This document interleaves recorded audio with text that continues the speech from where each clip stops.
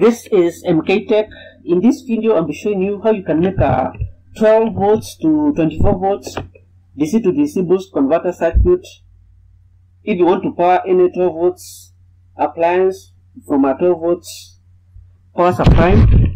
So the IC for this project is the UC3843. It's a switch mode power supply driver IC. It generates a PWM signal.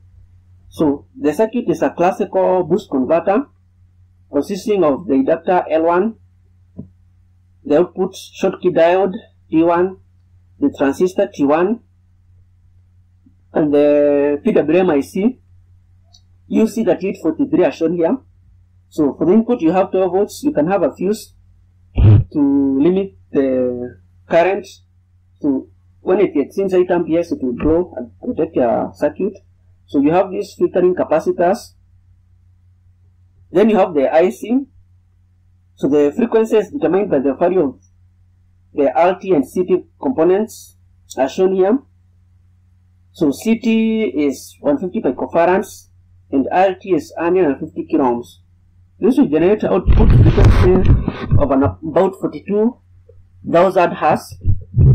So when the output pin 6 is high, so it means that this transistor MOSFET T1 will conduct. So it will allow current to flow from the positive rail through the inductor and to ground.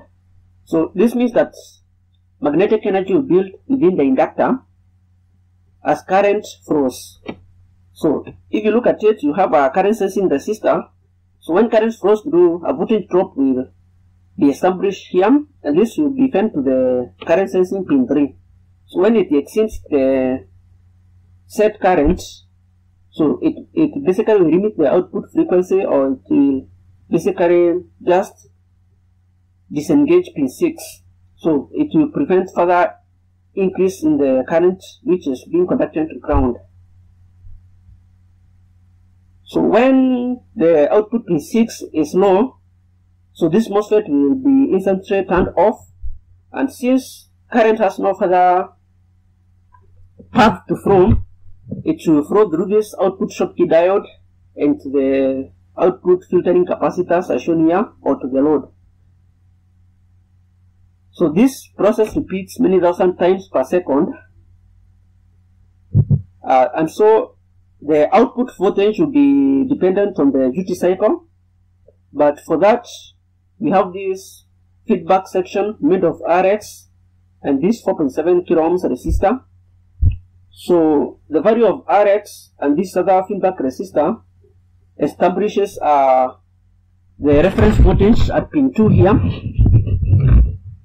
So if you have them fixed as shown here, you can have a fixed output voltage. But if you want a variable output voltage, which you can have even for up to 60 volts, you can instead use an adjustable resistor for RX as shown here.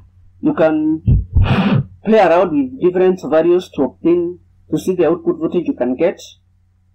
So it's a rather simple circuit, yet it's powerful enough. It can generate up to 150 watts if you have a powerful inductor, a powerful transistor. For the inductor, I recommend you use one with an inductance of 100 to 220 microhenries.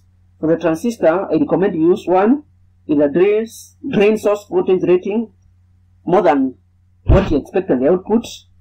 You can use the IRF 15 MOSFETs. They have a good voltage rating as well as current rating.